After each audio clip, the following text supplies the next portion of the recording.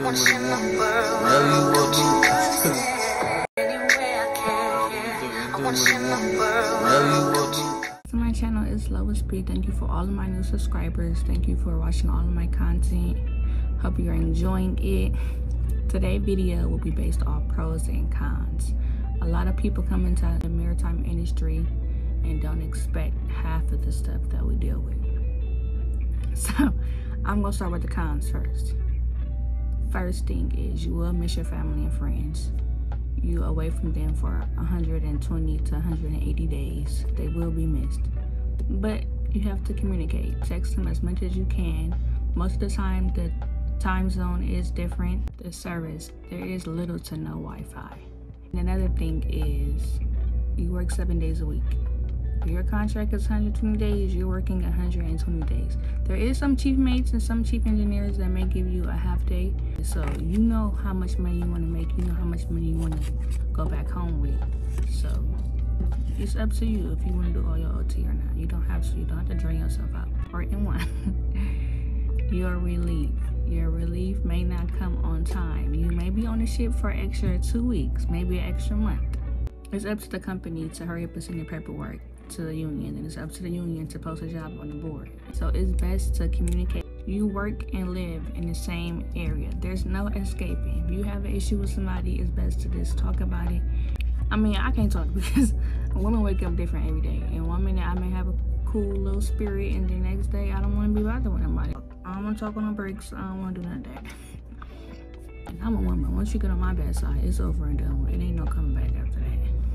You say something rude or you tell me how to do something in a negative way, no, I don't like you no more now. Now I don't like you. Now you're on my shit list. So, on to the good stuff. You make a lot of money, and the goal is to save a lot of money.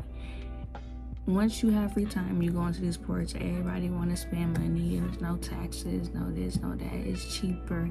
Yes, it's cheaper, but the goal is to save your money. I wish I would come out here for 6 months and y'all go back home with nothing, gotta leave your family for another 6 months. No, we're not doing that.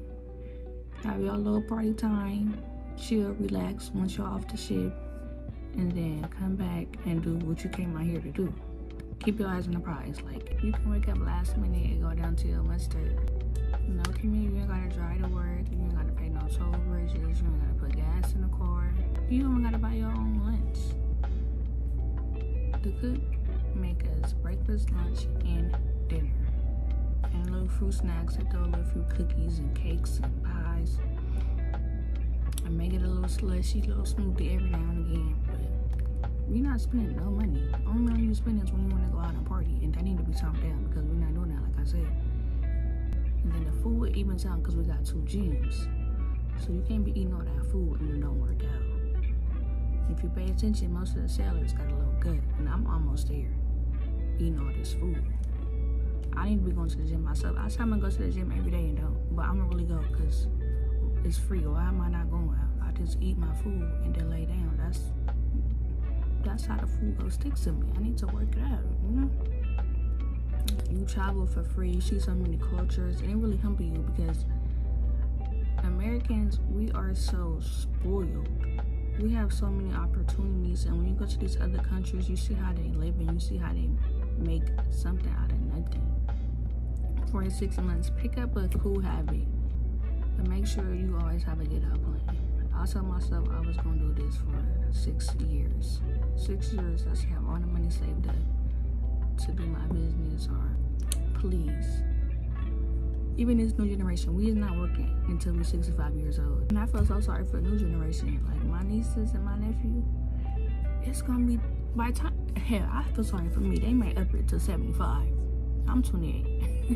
Like, that's all I got so far.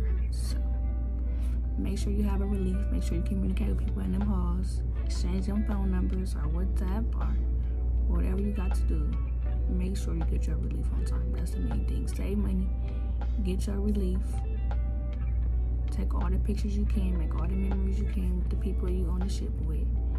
Them gonna be your friends for life. The good ones. The good ones.